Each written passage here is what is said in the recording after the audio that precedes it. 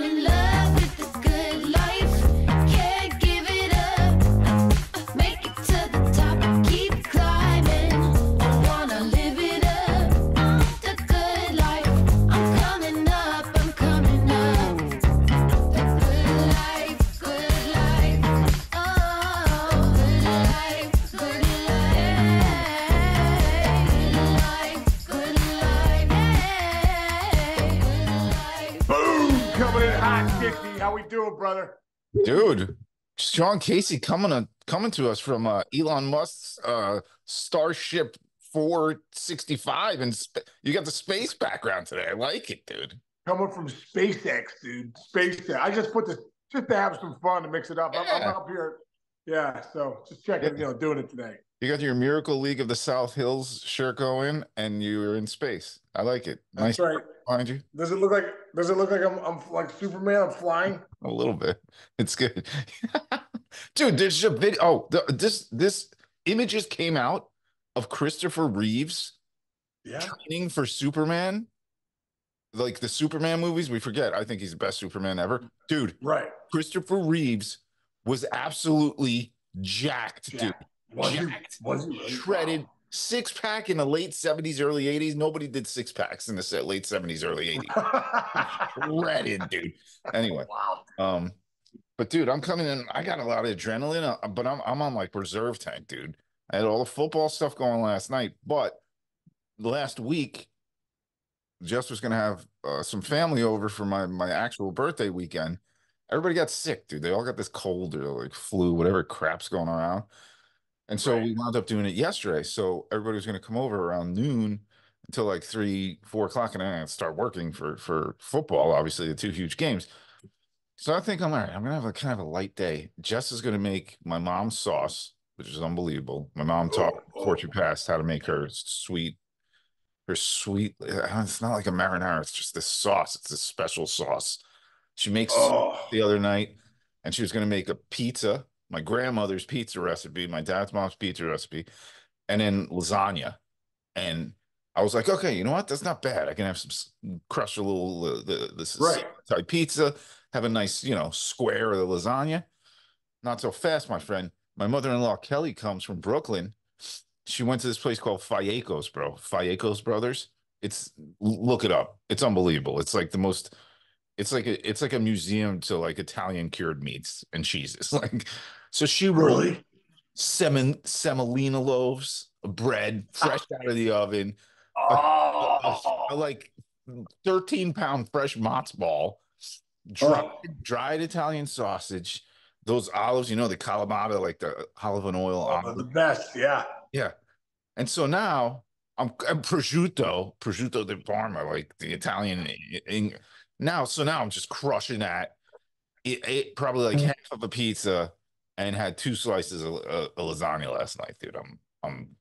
You're detoxing. Dude, I'm a sodium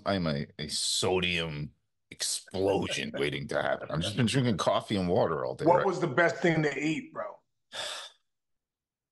The pizza's always great, but yesterday was like the best she's ever made it. But the lasagna, I'm a lasagna snob, dude. I went to a restaurant last week that was called Lasagna, and I got their house made, their main lasagna. Doesn't even like hold a candle to my mom's, and Jess figured out how to make my mom's lasagna. So that I gotta go with that number one. That would be like my go to the chair meal. My mom's lasagna. Yeah, that'd be electrical chair. Oh, really? Wow. Yeah, dude, it's that good. Next time you're around, we'll make it for you. Wow, nice. I want to come back, dude. That was so fun. I know. I want you to come. Anyway, what were you gonna say? You're in space right now. No, I was gonna say, did you like having everybody over yesterday, knowing you had to work? I actually did, because it like got me through. The cool things, the game started at like 3:30 Eastern, so I could hang out all early afternoon, and everybody left by like 3:34. I got my perfect. Yeah, so it was like it kind of kept it made it a long day, but it was a great day. I had fun. And then, one thing that I'm going to football now. One thing that goes to show you, now the head coach of the team matters, dude. Andy Reid, dude, is a genius. It's incredible. And Spagnuolo, on the defense. Forget I about mean, it. to shut down Lamar Jackson like they did, you got to be kidding me, dude. Yeah, Spagnoli's a super genius as a Giants fan too. I love that guy. And Yeah. it really did. It does come down that this Chiefs team had to go through the most obstacles in this entire run that they've made. You just turned sideways, man. Right. And I mean, it's like Mahomes. My dude, there we put Mahomes's numbers up next to Brady's numbers at the same time of their career. Right. It's like super close with almost a nod to Mahomes. Like that's how his career started. He's maybe one of the greatest of all time, like ever. How about his dad was a pitcher for like the Mets and a couple other I teams? faced him. I faced him. Oh, yeah, Pat how'd you do? Mahomes. Pat Mahomes. How'd you do? I think I did decent against him. Wait, hold on. I gotta pull this up. I think I got a couple knocks off him. I'm not. I know I faced him. All right, we gotta find this really quick, if you guys don't mind.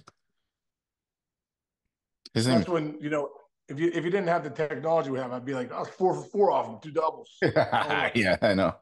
Ah, shoot, I can't find it. Well, whenever I type in Sean Casey, everything says is Sean Casey not returning as Yankees hitting coach. Hold on. That's old news. I know. I want to find this though, because this is good stuff for the fans to know. Because Mahomes' dad was like he was a stud, man. He fought his way through, had a pretty good career, and now he just parties. He like refuses to go into the Swift suite, dude. I think he walks around the stadium. He doesn't go into the big crazy suite. Mahomes' dad. Oh, really? Yeah. Hold on. I'm gonna find this up really quick. Dude, Mahomes also too was drafted as a pitcher, right? Yes, he was apparently a very good pitcher. And that's like Brady. Brady was drafted as a catcher. Exactly. Who else was there? There's a lot of cross. Remember John Elway? John Elway? John Elway was a pitcher. Boomer Esiason's still considered the greatest pitcher in Long Island history. Did you know that? What? I did not know that. Dude. Yeah, every like 10 years they put an all-time Long Island team. For some reason they forget to put my name on that list, but you're on mine, Chinch. You're on mine. This is going slow. I can't find it. Anyway, moving on though. The Taylor Swift saga, dude. We've been talking about this. We talk about her. She is on the field with Kelsey last night. Like 5-6 years ago, I used to be so annoyed with Taylor Swift, and every time we would watch like the Emmys or the Grammys or stuff, I'd be like, wait for this Taylor Swift cutaways. Everybody cut away to Taylor Swift. Dude, the more I watch her, the more I see her carry herself, and the more I realize that she has written everything and performed everything on her own. I think I'm buying in. I think I'm buying in on Taylor Swift. I know you already have. You have. Chinch, she's a star, dude. She's a billionaire. She's a self-made billionaire, dude. She writes her own music. She's an unbelievable performer. Have you ever seen her in concert? Unbelievable performer. Dude, I don't have the pockets like you. I can't go to a Taylor Swift concert, bro. Oh, dude. Well, dude, now I went a couple years ago when I took Carly when she was 8. She's now 18. So 10 years ago, my first Taylor Swift concert. It was incredible in Columbus, Ohio. She was awesome then. And dude, a few years ago, back in 2018, I went backstage with her. Me, Carly, Jillian, and Kate Moore, a friend of ours. Dude, we were the only ones backstage. She was beyond nice. I was almost scared to meet her because I'm like, oh my gosh, she's gonna ruin my kids' dreams if she's not nice. Yeah, exactly. She was so nice. Beyond nice, dude. Like, have you ever heard anything about her that she's not so nice? I mean, look, no, she's the real deal. Two dumb jocks here talking about how great she is because she's great. Yeah, and dude, also, how awkward must that be too? Like, everyone's waiting for Taylor Swift to come down there with Travis Kelce. Somebody was saying, "Oh, that was an awkward interaction." It would be awkward for anybody, dude. Everyone's probably got their phones up, their cameras, waiting for a kiss. It's so weird. It's very, but that's the price of fame sometimes, dude. And dude, how about on Kelsey's side? I had no idea that he was the all-time receiving leader in postseason history, passing Jerry Rice. Jerry freaking Rice, dude. I mean, I think he's passed Gronk as the best tight end ever. You think he's wow? I think so, man. I mean, Gronk was great. Like they're 1 and 1A, but I mean, his numbers though. The other thing too is like he's slowing down. You get older, and if you get punched in the legs for the 25 years of your life, you're going to slow down a little bit. even though he's slower now, it doesn't matter, dude. He's like, you remember Tecmo Bowl? Did you play Tecmo Bowl? Yeah, I love Tecmo Bowl. Dude, the Giants team, they had Mark Bavaro on the original Tecmo Bowl, and it was like this Couldn't stop him. It was a slant pass. Yeah. It was the only thing other than Bo Jackson's dominance of that game. The Mark Bavaro slant pass was the second most dominant play in the history of Tecmo Bowl. There was also a James Taylor slant or something like Jerry Rice. Yeah, Jerry Rice at the top. You throw it at the top. That's a good point. Yeah. So it's true. Oh, that game is, dude, I gotta play that. Oh, that's gotta be on my new old school Nintendo. Definitely on I'll find that today. My momentum is gonna go. Anyway, but dude, he gets me, he makes every catch. But the thing is, somebody asked this question because remember, we were at the 33rd team, the first people to have Travis Kelce mention the Taylor Swift story, even though he didn't say her name. And we were on, it got on Entertainment Tonight. That's how big this was for this guy's career, right? And he's greatest, and we're talking about him as the greatest tight end of all time. And we're saying dating Taylor Swift is Taylor Swift's boyfriend. Yeah, that's crazy. But what was my point to this? Oh, somebody brought up the question: at their peak, who was or is more popular, Taylor Swift or Madonna?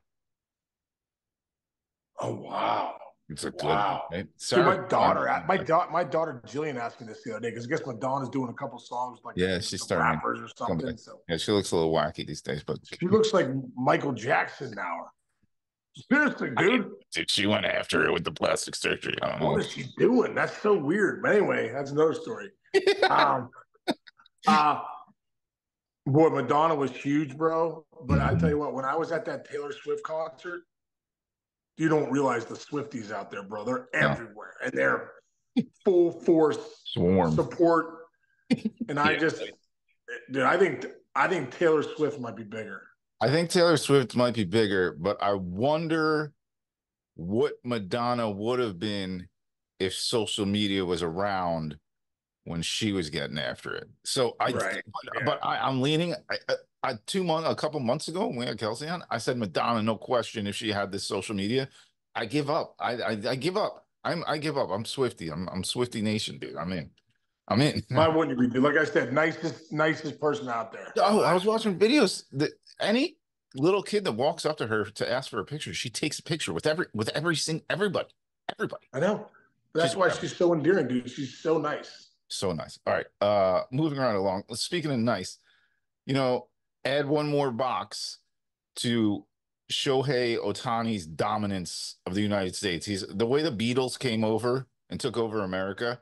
Shohei Ohtani is at that level. Baseball Writers Association, their big event where they hand out the awards that they gave off to all the players.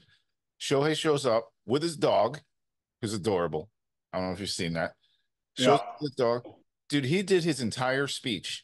A fairly lengthy, very professional speech in English. And I can't explain enough. Like, you've played with guys, from the Dominican and from Japan and whatever. And I've worked with them and spoken to them about how difficult that transition is. You're not only you're playing a sport, you're playing it in another country. Add to the fact that Shohei came here with all his hype, and the dude is everything. He's like the Taylor Swift of baseball. Like, he can do no wrong in my mind. And I'm so impressed and appreciative of how hard it must have been for him to do that speech, even though I'm sure he probably practiced the language and everything, but English language is just stupid. It's not even close. Yeah. People have to learn it. It's one of the hardest languages to learn. And he speaks it more eloquently than 90% of my Italian family. You know what I mean? Dude, he did an incredible job. And to come over to this country and learn English, you're right.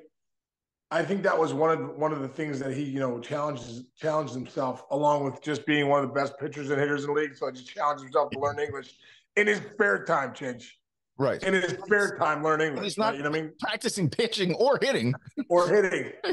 Practicing two jobs. Incredible. Yeah. But really to get up there and give the speech in English, I thought was awesome. Dude, it reminds me of Pedro Martinez. Martinez did his Hall of Fame speech in his second language. So obviously, did a lot of it in English, and he did a lot of it in Spanish. Right. Dude, I'll tell you what, going to the Mets manager, Carlos Mendoza. Yeah. Like the way Mendy spoke to like the young Latino players and then they could speak great English. Like, dude, that's awesome. So for Ohtani to be over here and be able to do that, dude, that it's just yeah, right. You felt very respected if you're in the United States listening to Ohtani, get the MVP award, and he did it in English. Thought it was great. It was great. And you don't have to do that because it is easy to just have a translator. I mean, the worst kept secret in the major leagues for years was that Ichiro could speak really good English, but he never really did because he had an interpreter, and it's really not like worth it, or it's so much easier on you to have the interpreter there. And I just think it's just such a classy act to not. And by the way, if the interpreter's there, it's totally understandable. Like I wouldn't want to go to South America, get on Spanish TV, and somebody asks me a question in Spanish, and me having to go back into my record books of my knowledge of Spanish. You can say one word wrong, and it changes your entire sentence, and it can make you look like a jerk. So it is I'm just so impressed by it because I think it's as impressive as him being a pitcher and a hitter at the same time because it was just. I mean, he's an impressive human being. It's just an impressive guy. And I think the other point is that where does he find the time? To do what he does, it's so hard to pitch and hit the biggies. There's so much time involved in that it's incredible that he even has the time to do that. Yeah, I actually have a quick story. It's pretty cool. So Carlos Pena was looking to get another degree because he's a brilliant guy, and he was thinking of going to Columbia. And his daughter was looking at college at the same time. So me and Carlos, his great wife Pam, and his awesome daughter, we went up, and I met with the AD at Columbia, and they were going to take us on a tour so they can look at the campus. And at the same time, the AD asked me, and it was great. There's this guy, greatest name in basketball right now, Geronimo Ruby de la Rosa. Okay, he's from the DR. I think he's going into his junior. He's a junior now. He's leading Columbia basketball in scoring. Came here not speaking a word of English. So he and Carlos met. It was such a cool experience because like Carlos, again, the baseball players that come out of the DR are almost like gods. So this kid was like, holy cow, I'm sitting with Carlos Pena, and obviously Carlos is like the most gracious, sweetest guy in the world. And he's like, and they're having this conversation. And I was actually kind of proud of myself because I could understand it. I remembered a little bit of my Spanish. And he was talking about, dude, he came from the DR, not only comes to America to go to college, but also to be a Division I legit, like he's legit. He could get drafted college athlete, but then have to learn school in a different language. He did not speak a word of English before he got on the Columbia University campus. And he was talking about, he's like, I just have to work twice as hard. I have to study twice as hard. And while I'm studying, I'm learning the language at the same time.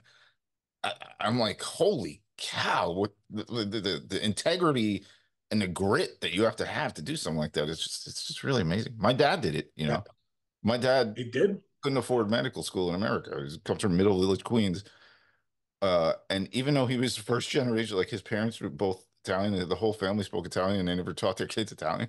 So my dad moved to Bologna, Italy, went to the University of Bologna. His first day there was the first day he started learning Italian, and he took medical school in Italian. Wow. It's crazy. Dude, that's incredible. Dr. Chinch, way to go. That's incredible. That's unbelievable. Yeah, when Shinchy walked home with a C grade, it didn't go well. Anyway, gets one of those. Yeah, dude. So, I tell you what. You know what ticks me off as we have having this conversation? I took 7 years of German. What? 7 years of German, dude. Like 8th grade through college. And nobody speaks. Only thing I remember is the 6th grade skit I did when you were deciding whether you're going to do German or not, and it goes like this. Ik heiße Karl. Wie heißt du? Ik heiße Monica. Wie geht's, Monica? Danke gut. Und dir? Mir geht's auch gut, danke. Auf Wiedersehen, Karl. Auf Wiedersehen, Monica. Bis morgen. That's the only German I remember. 7 years, 2 years in college. All I remember is the 6th grade freaking. I had to memorize the 6th grade. That was really good. Do you even know what you just said? Do you know what you said?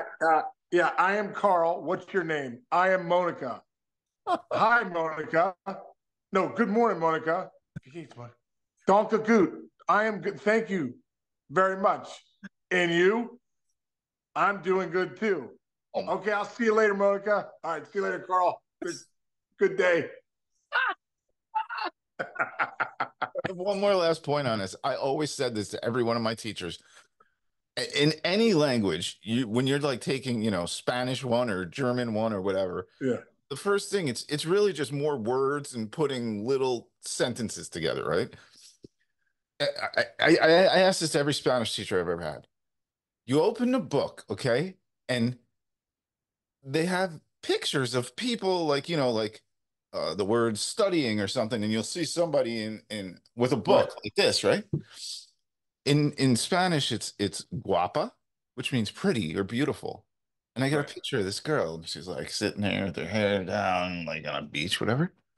And they got the word fea, ugly. And there's a picture of a girl in a book. And I used to say to my teachers, I'm like, did the person who got this picture taken of them have any idea that they were going to go into every United States Spanish 1 book as ugly? Like, how could you do that? I can't. You know what? I want to see a Spanish book from this generation now that we've kind of all like evolved a little bit. Yeah, you could do that back then. Now you get fired, canceled. You get canceled if you do that in a book. Well, that one, I mean, I don't like all the cancellations, but that's a good cancellation. You should cancel somebody for saying, "Hey, can I take your picture?" And I go, "Yeah," and you take a picture, and like Rich Chenchimino is ugly American in a English to Spanish book. I never got over that, and I would ask every year. And I'd always get a laugh in my classes, especially when there were girls around. I was trying to make it. Yeah, so good. Yeah. Anyway. I think that's about all we got for today. I think I can end that's it. That's it. We got no baseball news. Let me see if I can find some. We'll find some baseball news for tomorrow. Blake Snell. Dude, no, really quick. Gazillions of dollars. No, did you see that Colt Keith? Is his name Colt Keith? Dude, I did see this. What do you think about that? Signed for like 29 mil or something like that. Yeah. Hasn't even played. Dude, what do I think? I looked at his swing. I looked at his numbers from the last year, and I think the Tigers got a bargain. They made an unbelievable sign, dude. This kid's gonna be legit, and that's how you do it. You want to save money, offer these guys, take a shot on these guys in the minor leagues with some decent money. Yeah. It's gonna save you money in the long haul. And if you want to build a big team, that's how you do it. Like the Cleveland Indians, big, like the Braves are doing now, like the Indians did in the '90s. Yeah. Listen, I think it's a great move on both parts. I think there have been an occasion where those deals have been done where I think the team may or may not have been taking advantage of the player. But you can't tell me, like, if I've never taken a swing in a big league game, and by the way, I can walk outside right now and break my ankle or tear a ligament or something in my arm and not have any job security if I'm an athlete, I think it's a really cool thing to say, hey, we're going to give you a pretty good amount of money right now. You're this age, you are set, you're good. Now, in 5 years, maybe it's going to look like we ripped you off, but I don't think it's a ripoff type of deal to do these deals, right? No. Dude, it's Evan Longoria, dude. It's Evan Longoria. If your dad was like, if you're like, Dad, this team offered me, even if it was like $850,000 a year for the next 4 years in the minors, what would your dad have said to you on that day? You would have been like, well, maybe you need to get a hold of yourself. Yeah. Like sign that. But dude, go back to it's Evan Longoria in 2008. Remember they signed him to like a 6-year deal, and everyone's like, don't do it. Well, he ended up making $200 million in his career, but it worked out for both sides. Probably more for the Rays at that point, but hey, it's millions of dollars as a minor leaguer. You'll take it. Yeah, millions of dollars as a human being, you'll take it. Right, exactly. Yeah, so that's great. Exactly. That's good. Anyway, props to him. Props to that contract. Good move by both parties. Yeah. All right, dude. What do you got going on this week? Nothing much, dude. Just flying in space right now and having a great time.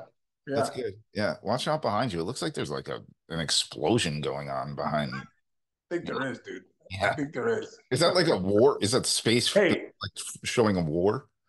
I don't know. There might be, dude. Just don't forget that we're on the Earth right now, spinning at 60,000 miles an hour in space. So just get a hold of that progress, dude. We're moving forward. We're always moving perspectives. Forward. I'll never forget you showed me the video of Jake giving your speech at your wedding, going, I'm just trying to make some eggs in the morning. My dad's like, that breath you just took, you're a 1 in 7. It's the greatest. I tell my kids all the time, listen, the chances of you being here as a human are 1 in 420 trillion. Appreciate it. You're going to take 100,000 heartbeats today. Are you thanking anybody? You're going to take 25,000 breaths today. You're going to think about it. How about the gift of life? It's called the gift of life, kids. Let's end on that note. True.